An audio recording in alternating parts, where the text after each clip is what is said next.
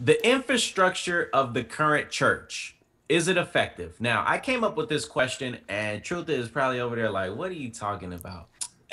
For me, it looks like the four walls of the church is effective in some capacity, but I believe that when we look at the infrastructure of the churches in the New Testament, you think about how they were on pursuit of starting churches and just going out and just ministering the gospel. That was their whole mission, was to go out and send this gospel out into this dying world.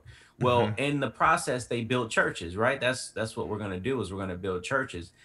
But it didn't stop there. Their main mission, their main objective was to go out and to not just birth churches, but ultimately spread Hmm. the gospel of Jesus. And I think when I posed this question, I think what I was aiming at was, is the current state of just the four walls effective still in today's society?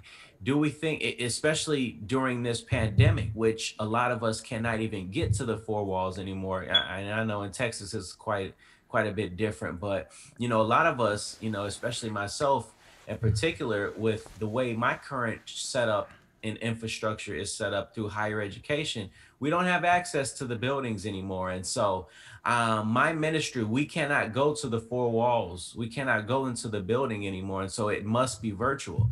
And so I got to thinking about, is the current setup of the body of Christ still the most effective way of ministering to people?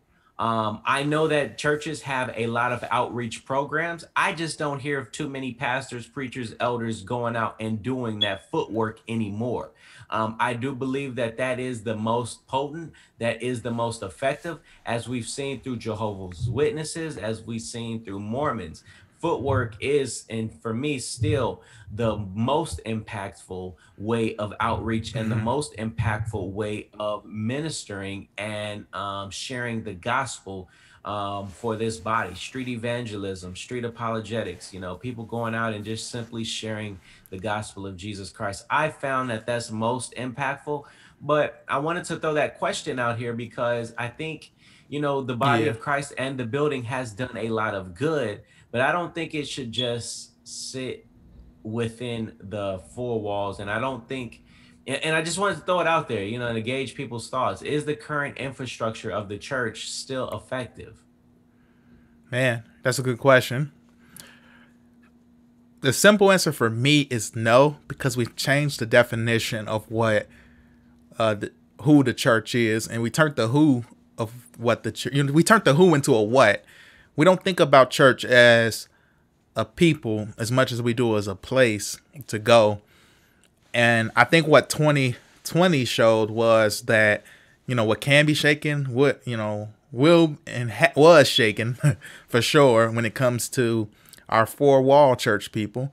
And also it showed that, like, if church was about the four walls of the building for you, then you may not have been where you thought you were with God, because it was about the four walls. That was more of a pivotal aspect of being a Christian than actually the other things that God calls us to. So church attendance was your big thing, more than it was actually serving and worshiping and doing things for God. And that's one of the things that was revealed to me during this time. I actually was having a conversation about this last night. I think we don't, like, especially with like our generation and those younger. Actually, it's really not our generation. I think our generation, we're at the very tail end. Some of our people in our generation are experiencing this too, but especially those that are after us. The four walls just aren't the only way that we can reach people. And what ends up happening with the four walls of the church is it really only helps people on Sunday and maybe a weekday Bible study. But it comes off, a lot of church comes off, and this is so powerful to me. And when I was talking with Camille about this, but we're only getting people right on one day out of the whole week, and there's 6 other days. Maybe it's 2 days out of the week, but there's 5 other days which we don't really care about a lot of times as ministers and pastors. We say we do, but our actions don't show it, because a lot of what we do is geared towards Sunday. because Sunday is just culturally what we've come to know being the most important day if you're a Christian, if you're a believer. And I think that's where we failed a lot of men and women in this world today is we put so much of a premium on Sunday and people being right with God on Sunday, but not being right with God all throughout the week and really finding ways to help them to get right with God and be and have a make this a lifestyle for them that they can carry throughout their week. We haven't really shown them how to do it, like how to do it and bring it and carry it, and can we sustain them if they like if they're not coming, like people that aren't coming to church. Are we going to continue to stay in touch with them when they have nothing? And it's not. I'm not saying that we, sow into people differently that benefit us, but can we continue to reach out and communicate with people who don't come to church on a consistent basis? Are we going to really go out of our way to reach out to those people, or are we going to take it personal that they haven't come to church in a month, and we just take it personal and say, well, they're a lost cause because they're not coming to church consistently? But are we still going to find ways to connect them with the church because the church is a people? And so that's my biggest issue. I don't want to go too long winded on it, but like I think the infrastructure of the church, the infrastructure kind of sucks in a lot of churches. Not all. Every denomination, every group does it differently and has a different approach. Some do it better than others, but I think the moment if we continue to put the church in this box and we continue to consider it a what instead of a who, I think we're in big trouble. Yeah, I think you hit a bunch of good points here, and you're right. People are only getting fed 2 days out the week. And to one of your other points, you also mentioned how some of the leaders within the body of Christ, some of the leaders within ministry can even take it personal at times. I know I have when people don't come back to church because you're thinking to yourself, like, look, we only get these 2 days, three days if we, we got events and things, we strive to do these things. And 3 days at most here within our ministry where, we get to be with each other. And it's like, look, if you don't come no more, and I know that we're doing a great thing within this ministry, it's almost like I take it personal because I'm like, what, Hmm. like, what happened? And so I think if I've gotten to that state and I'm a super, laid back, look, do what you need to do to be fed type of person. I don't take things personal that often, but when I started feeling that way, I had to re-examine the current infrastructure of the church and say, hey, what's going on? Like the building is not this, this is not a gang, this is not a cult. And so I had to get back to street evangelism. Look, people don't want to come to our virtual sessions as much anymore. And I get it, is you got to prioritize a lot. You got to prioritize a bunch. And so, scheduling these things out and doing these things so guess what? We've simply brought the church back. We've gone back to the basics and we've brought the church back to the people. Hmm. And we've been out on the streets, even through COVID, we've adhered to all the guidelines, but we've kept our distance, but we've brought the church to the streets, and it's been amazing. It was humbling, and it brought me back to my senses and knowing that, the four walls isn't the only place. We've got things out here that we can do to edify the body of Christ, and it's not just within the four walls. And Hmm. unfortunately, a lot of the leaders in today's society have contained it to just the four walls. And I get it. People work. We've got things that we need to do. And going to church every day may not be ideal for everyone, especially with people with kids and married, got crazy schedules. I get it. But I think if we started looking at the church as more of a lifestyle, if we started looking at our relationship with God as more of a lifestyle and more of an everyday thing instead of a 2 days out the week kind of thing, I think that we wouldn't have to have conversations like this because the paradigm would have been shifted in such a way to where we're striving each and every day to send this gospel out to this world somehow, some way.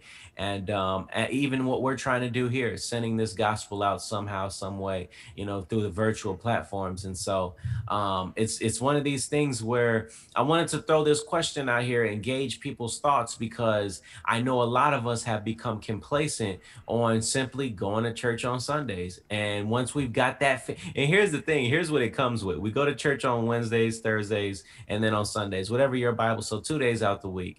And what happens is we get our spiritual fix, and then we go back to doing what we feel is good for the flesh, because we felt like we got our fix already. It's almost like people that fast a lot. Not everyone, but like me, for example.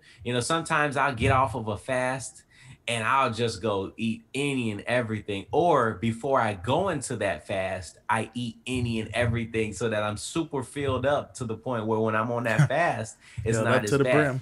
You know what I mean? And the same thing is happening with the church. We go get our fix 2 days out the week, and then we run back to the world full throttle. It's like we sprint back to the world full throttle, because we know that come Wednesday, we'll get our fix again. Come Sunday, we'll get our fix. And I don't think that's how God designed it. His Hmm. soldiers, his disciples, his apostles, they weren't out here getting their fixes 2 days out the week and then go running and sprinting back to the world. So That's I real. think the current infrastructure of the church, it could be effective when in the hands of the right people who have a mindset to want to outreach each and every day. I think the Catholic Church even hinted towards, I like the idea of keeping the buildings open, right? Like if you've got that particular setup to where you can have your buildings open for people to go into, and I even like the idea of coffee and coffee shops and mini libraries or whatever the case may. Like if you've got that current setup,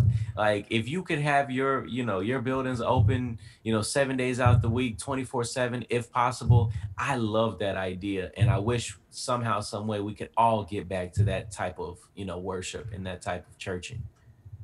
Nah, I hear you. I don't really have much more to add. I think uh, we got to go back to biblical understandings of church infrastructure. Not saying that we understand that we in America, we got it made. Like, we got it made. We're rich, we're wealthy, we're well off. A lot of us are the rich young rulers and don't even realize it. Just because we think we're making, you know, 60,000 annually, we don't feel like we're rich compared to the millionaires and billionaires. But we are, some of us are the rich young rulers, and we're not willing to sell everything. And what that doesn't mean, a lot of people misunderstand that, and this actually hit me recently. Sell everything that you have and give it away really was more so a mindset of being prepared to give, having a heart to give to people and having a heart to serve, even with the things that you have, and not allowing those things to become our idols. But I think a lot of times we've made things our idols. We've even made not the church, being the church our idol, but being in a building and worshiping God, kind of like our entertainment, but it's like godly entertainment because of the presence of God and the spirit and the music and all that stuff. We made that another form of our entertainment. And so we go for these experiences, but we don't go for like sustainable change and things like that. And I'm speaking from a place of personal experience where, like, okay, am I going to actually retain this message that I got today? Like, am I going to actually live this out that God put in my heart? Am I actually going there to be changed? And I think we all need to come in with that mentality, like, hey, I came here, I came for deliverance. Like, I came to actually be changed. I came to be set free. I came to be reminded, all of that stuff. I mean, I think the church has the ability to do that as a people. But I think if this whole pandemic didn't show us anything, it definitely showed us that we're bigger than any building, and we can Yeah. be bigger than any building at all times.